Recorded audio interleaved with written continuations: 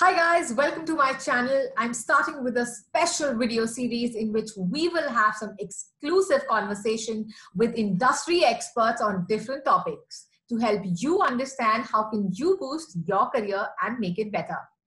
Hi guys, welcome to my channel. I'm starting with a special video series in which we will have some exclusive conversation with industry experts on different topics to help you understand how can you boost your career and make it better. Due to the COVID pandemic, a lot of professionals are facing a number of issues in their careers right now.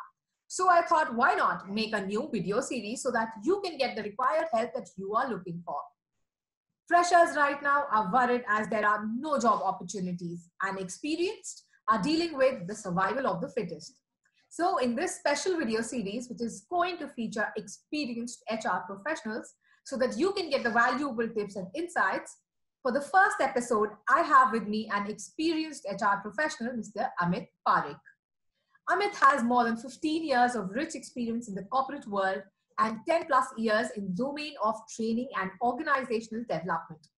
He has closely worked with learning and development professionals, resulting in people development.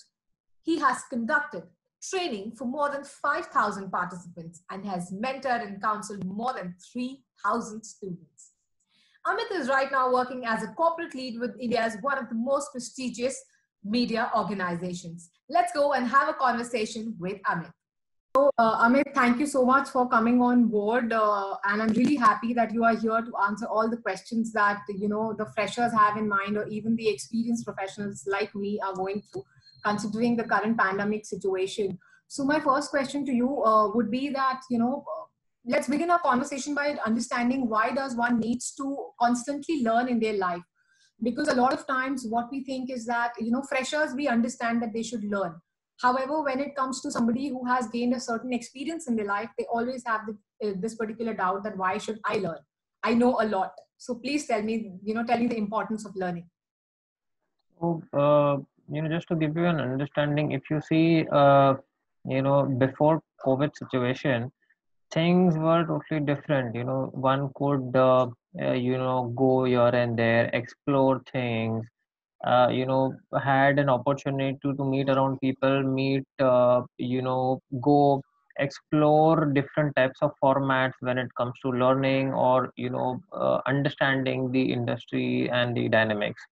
But now, if you see, after the COVID, the entire situation has changed. A lot of people, unfortunately, have been laid off, and the entire ball game has changed from a physical interaction to virtual interaction. And a lot of people had to actually change their thought process, their method of working, the way they used to interact. Everything has changed. uh, you have to manage both the sides. Earlier, when we used to talk about that, balancing work life and family life is very important, Mm. right? Somehow people used to escape from the family life because most of the time they used to spend in their office, or Yeah. either they're traveling. Mm. Now being at home, they have to ensure that they are balancing both. So for a lot of people, dynamics have changed. Not only that, also what has happened is learning becomes very important and is very integral part of your life. The reason being is, if you see, I would say for millennials like us who have been in an era of 80s and 90s, started with writing, books, right? Today's generation, you really ask them, they only know keypad. Book and pen is something which, very few Mm. people, are accustomed to. Mm. So what happens that in that mode, I've seen a lot of people, if they don't get the keyboard and if they have to write, at times they do make spelling mistakes as well. Mm. And a lot of people use a language wherein, you when you are writing a word called you, it's YOU, but Mm. because of the Mm. texting Yeah. methodology, a lot of people write you. Yeah. So they might say, it's okay, we are in the 20th century, but the fact remains that the fundamental has to be the same, right? When today you Mm. go for an interview, even if you are in the 21st century, yeah, you would wear a formal and you would go for an interview, right? do you wear a jeans and a t-shirt and go for an interview? That's No. great. So things. And also what happens in the professional world, you have to be with what's there, so adaptability and flexibility is a critical part. Like for example, um, until Jan, I would say people used to have ILTs, and classroom training formats, right? Now it's complete on VLT. It's completely on a technology platform. So what happens that people today now are doing webinars, are doing sessions on different platforms, and that's how the things have changed. Earlier, you were live in front of the person, you could do a lot of activities, physical approach. Now it's more of, you have a lot of polls, you have questionnaires, and stuff like that. A lot of mental activities have been developed, so you see a lot of training methods have also changed. A lot of courses have come up. I've seen a lot of companies who have come up with a lot of courses, and people have started taking up those courses because earlier either they were not able to because they used to Mm. travel or they are working for long hours. But Mm. now is the time. In fact, I've seen a lot of people who have taken an advantage of that, wherein they have started Mm. spending at least 2 hours of their day, Mm. learning something. And learning is critical because now, for example, if you see till the time, like a lot of trainers, when you should train in a classroom method, they knew that they have a laptop, they have a projector, they have their audience. Now technology has changed. Yeah. If they say that I will only. Yeah, in fact, I totally agree with what you're saying that learning has changed, and in fact, technology has also changed. In fact, the coronavirus pandemic has changed the way we used to perceive things and move forward in life. Which actually brings me to my next question, which I'm sure a lot of youngsters and freshers these days have who are planning to make a career in media industry. There are a lot of freshers who want to make a career in this industry. However, due to the current scenario, they are struggling to get a good job opportunity, and they have a lot of free time right now.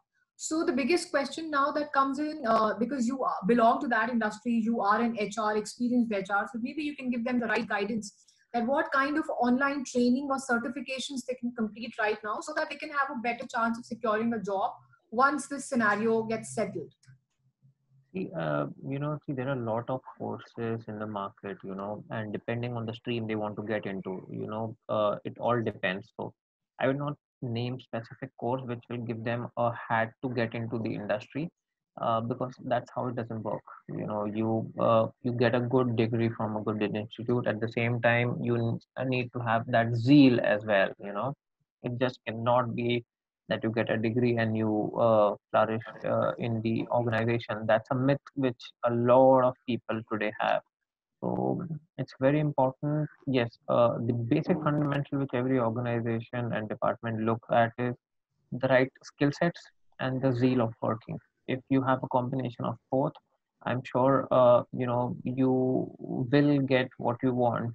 Yes, it might take time, because I don't think in this world there is a single person who can say that whatever I want, I wish and I get, right? Either you have to struggle or you will have. It's like, there's no free lunch, Mm. right? So you have to earn it. So Yeah, if you want to earn it, you need to learn it. that's true. So I would not say, if you will do an export, you are the person, or, in the merit list, you would stand over here. But yes, you need to ensure that what you want to pursue as a career, you need to have the fundamentals right in place. Sure, I think that's rightly said because the right skill sets are very, very important. If Right. I just ask you, maybe you can give me a very small example, like a very small important skill which is very much required. Like I can say from my experience, because like I work for 8 years in the media industry, and I realized that the skills of Photoshop is very, very important if somebody wants to get into the online, you can say, media industry, because you might, as even as a writer, even as a journalist, there are times when you have to publish a story very quickly and the designer might be caught up with other things. That is when you Right. pick up the Photoshop skills and maybe do it on your own. So any Right. small software or any small certificate which might be very, very helpful. See, as you rightly said, that a software, any design software really, helps out. There are a lot of courses provided by a lot of institutes nowadays. You have Coursera, you have Udemy. There's so many institutes which have come up with courses, right? You see, the idea, the thought process is that if you, as you said, that to become a all-rounder, it's very important for you to know all the areas of in and around. When you see, like for example, in the media industry, there are a lot of various aspects. One might get into journalism, and one might want to get into sales, one might want to get into production. So it all depends, and depending on that particular domain, one should try to enhance their skill sets. So there are a lot of small courses which these type of universities and these type of small companies have come up with to enhance the skill set. So, and see, for a fresher, any case, he or she has already been learning what they want to pursue as a career. So the base already they've set up. Maybe they can enhance by doing some small advanced certification courses which might help them and support them. Sure. So I think this is also valuable advice, doing small courses and brushing up your skills, and try to get as many, you can say, hands-on experience as possible is a good thing. Which gets me to another question, which is, there's a lot of confusion when it comes to online and distance learning degrees. Okay, whether they hold importance or not for a fresher versus an experience. Because when somebody is experienced and they are working and they are collecting a degree, I don't know. There's a lot of confusion. People say that it is important. However, when a fresher just picks up an online degree versus a regular course or maybe something like that, how would you answer that question? I mean, how much importance is given to the online? All See, it all depends on organization to organization at the end Okay. as well. So you can't have a generic understanding out here, because what happens that one organization might want aggregated recognized uh, degree, Hmm. or one might say that okay, I am okay with a certification from a good reputed institute Hmm. till the time your fundamentals are clear. So Hmm. there is nothing as a rule or a break, but yes, it is always advised to have your schooling from the right institute. Okay. Okay. So my next question to you would be that for experienced professional, okay, what sort of training programs would you recommend completing for somebody who's working in the media industry, maybe? See, I would see here it, because as I said that it all depends on see on which stream, which domain you want to be. Like media also cannot be in one particular arena. It has to Hmm. be in multiple folds. Okay. So it cannot, I cannot say, I say that okay, course X works out, so things can be worked Hmm. out, and course Y is, so it all depends on, like if you want to do journalism, you would want to do an X course, and if you Hmm. want to get into say sales, you would enhance your skill set accordingly, right? Right. So depending on what you want to pursue, it all depends. And one thing you should always that is something which I have learned from my mentors also, Hmm. that always try to update yourself with the current trends. If Hmm. you do that, then it really helps you to enhance not only your skill set, but it helps the organization also, because you are learning with the current requirement, the current scenario. Like for example, if you see we talk about different online platforms now. If when you are in a training domain, and if you are not aware of the current trends and the platforms, then somewhere down the line you are in that stone age. you Hmm. know so it's very important that the moment you know that you are gonna get into something, you should ensure that you get your basics right. Hmm. Homework is very important. Yeah, I think that saying never goes old, that your Yeah, homework is very important no matter what very important. level you are at. Yes. So, okay, if I ask you that, how can one keep themselves motivated in their professional life? Because these are very tough times for everyone, for freshers, for experienced people, for everyone. Yes, it's a very tough time for a lot of people. See, I would not, give a gyan, because it's very easy for people to say who have a secure job or, secure business, right? Mm. Uh, but yes, at the end, I would say that nothing, is permanent. It's a phase. It could be a good one, it could be a bad one. So it's very important for one to hold their horses. You need to strive, you need to ensure that, you keep moving. You can't just say that, oh, I lost it, so things are over. You never know what's coming up next for you. Keep trying, right? And today there are a lot many networking platforms through which you help others, or get help from others, like LinkedIn being one of the platforms. Mm. Today a lot of people I see, who, at least if they can't help someone, will share or like, that particular understanding, and at least it gets circulated, and that's how you help a lot of people. So Right. this is how I feel that one should really not become negative. Mm. And if you see, for example, the best example is the KFC. you know you should just read the case study of this Mm. gentleman, the way he has failed so many times, and then finally he came up with KFC as a brand. Mm. And at a age wherein people are retired and are almost on the verge of relaxing in Right. their life, and he started actually coming up. So Mm. there is nothing as permanent failure. So Mm. people should not become negative.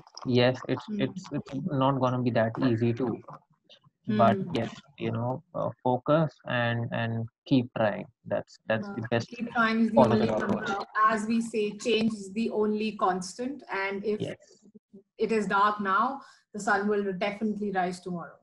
So true. also, Amit, I want to ask you that, how have you kept yourself motivated since last 3 months, as you are based out of Mumbai, and, Mumbai is facing a lot of tough times because of the corona pandemic. The best thing was, rather thinking about, negative thought process, think about positive thought process. Mm-hmm. And the best thing what I did was my thought was to focus on, development rather than thinking about the destruction. So when you think about development, it really, helps you to enhance yourself, and it really keeps you going. So, it's very important for you to focus on what's there and what can come, rather than thinking about what will go. Cool. I think that's a right approach of being conscious about your thoughts and consciously choosing the positive over the negative, because I think that's the only mantra that can help all of us to sail through. So, Amit, you were telling me that, some of the good platforms where one can register and maybe get the value for money for the courses that they want to do. There's no specific, platform or course, but yes, I would suggest that, since, right now, if every individual has a time, and if they can spend at least 1 hour a day, they should try to, learn something new, which will help them, which will enhance their skill set. That will really give them a balance, because in coming future, maybe, once they resume offices and, they join offices, you never know, they might get time or not. This is the right opportunity. Grasp it at least 1 hour a day. Mm. Learn something which will help you. So once you are back, you are in action with enhanced skills. Right. Okay. Can you recommend us some good books? Because I'm sure there are a lot of people who do not like sitting in front of the laptop and maybe, learning something new all the time. So maybe if you could give us names of some books. See, there's a lot of books, in the market which are there, ready, available. But Mm, what I would also suggest, that yes, reading books is one thing which everyone should, do. Apart from that, I know, a lot of people don't like sitting in front of the laptop or, a mobile. But I suggest, they should see, a lot of motivational movies. The reason being is because see what might also happen is that some might have an access of online books, some might not have, mm, right? mm, And getting a physical book might not be possible. You never know being in which part of the country you are. mm, So I seriously recommend seeing movies which motivate you. The reason being is what happens when you see, like, for example, Pursuit of Happiness, mm, Will Smith, right? That's I would say the perfect example for someone in this type of lockdown situation. mm, You see the kind of struggle he had, mm, or you can see the movie Intern, wherein this mm, old man who has mm, worked for a press, and then he again joins as an intern in the same building with the mm, agency. So these type of movies really give you that thought process. mm, Also you can see there are a lot of motivational you know I would not say speakers, but I would say examples in the world. Like Nick Jovic is one of them who does not have hands and legs, and still he is an amazing guy. He does a lot of stuff which uh, requires hands and legs, otherwise. uh, mm, Seeing all these things really, when you see all these stuff, the example of KFC which I gave you, mm, when you see these type of examples in your life, trust me, you will actually feel that you are much much much better in terms of doing a lot of stuff. mm, So I seriously recommend that try to take positivity from every situation, rather than mm, having that thought that why me, and then taking a wrong step. And mm, I suggest being positive is the first step towards success. mm. Become The more you are positive, trust me, the more successful you become, right? I can really judge one thing from your point that Amit, an HR always looks for a positive attitude in a candidate when they are hiring or when they are speaking to someone. So not only HR, every person, Right? every One person of in the this, every person in the industry, not only HR, every person in the industry today. When, for example, when we are seeing in the education world or in the training division, the moment the program starts, the person is on board. He has worked maybe 2 years, 5 years, 10 years in the system, or maybe new for that matter. But the first thing what a trainer sees in a particular participant is how positive he or she is. yeah, I agree to that. So it's not just about impressing in the HR, but it is for your own life as well. Mm, That's very important, that mm. you as a person, if is not positive, trust No, me, you are actually making the environment bad. right, right. So who said this, so there is one particular video on YouTube, of four members of a team.